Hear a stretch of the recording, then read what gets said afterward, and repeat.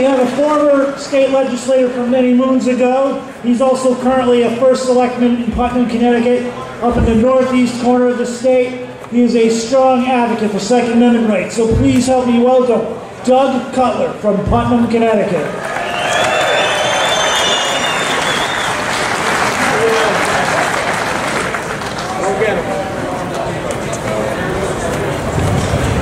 Good afternoon.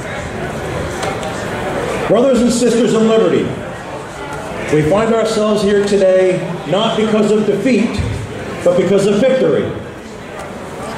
If it weren't for people just like us that stood on perhaps this very ground over 200 years ago, we'd be like everyone else from virtually every other country on the planet, disarmed and at the mercy of anyone intent upon forcing his will on the masses.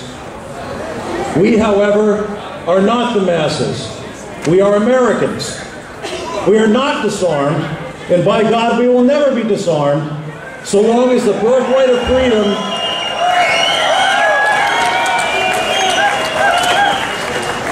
and we will never be disarmed, so long as the birthright of freedom burns in our hearts like it did for our fathers and mothers that went before us. Make no mistake, the victory the first Americans purchased has lost a great deal of its value due to the inflation of governmental intrusion in our lives. It is time, no, it is beyond time, to recognize that this last greatest bastion of individual liberty, the United States of America, teeters on the brink of darkness. A government that once was formed to promote and protect natural, God-given civil rights that have existed since the beginning of man is now used as a weapon to destroy those rights. A government that was created of, by, and for the people is now used as a battering ram against we the people.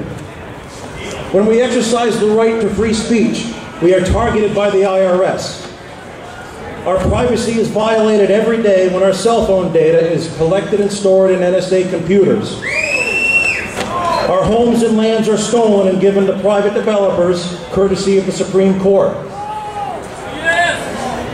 We are harassed and criminalized simply for exercising the right to keep and bear arms that is enumerated in both our federal and state constitutions.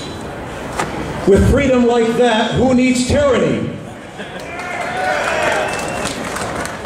Our ancestors are watching us, sitting in the gallery of history, waiting intently for their descendants to make a stand of their own. They are wondering if we have the fortitude to gather on village greens like they did so many years ago. They were ultimately forced to pay in blood when men with guns were dispatched to seize arms and ammunition from their communities. They paid the cost because they understood the consequences of complying. We might not be standing here today had they done otherwise. We have been conditioned since childhood that we are great because of our democracy. Hogwash.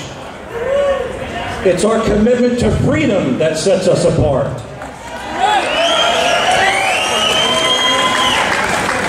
Democracy is free people voting on who gets to be the slave.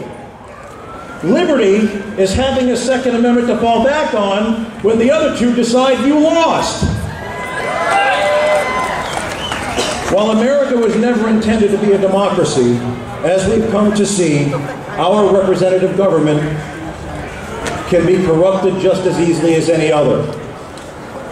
No, we are great because we were forged in the freedom of the individual to live and worship free from interference, and generation after generation protected that liberty with force and threats of force. Our forefathers understood that without the right to keep and bear arms, there is nothing standing between a free people and the wolves of oppression.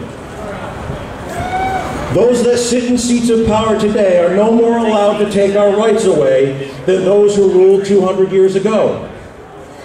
No legislature or court can morally or lawfully deem a man or woman free or slave, and neither can they deem any one of us standing on this ground a criminal simply because we keep and bear firearms.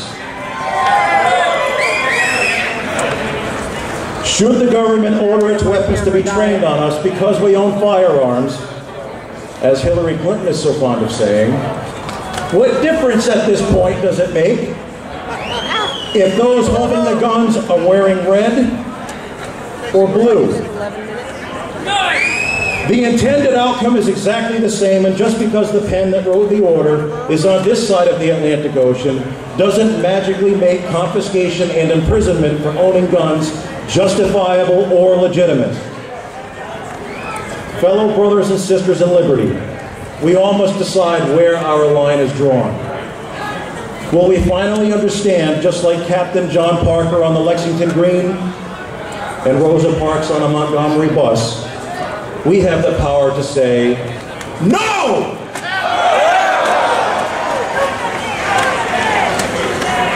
It is up to you and me whether our liberty dies with us, leaving our children and their children's children to face the cold steel of government oppression without the tools our fathers sacrificed so much for in our behalf. Which future will we give those that follow? Will we enjoy the fruits of someone else's victory, only to now surrender because we somehow believe our lives are more valuable than those that fell so we could be free? Those that went before us are watching, and those that are yet to come are waiting for our answer. Ring the Liberty Bell and ring it loudly. Give our children the chance to deliver speeches on this very ground 200 years from now, proclaiming our victory.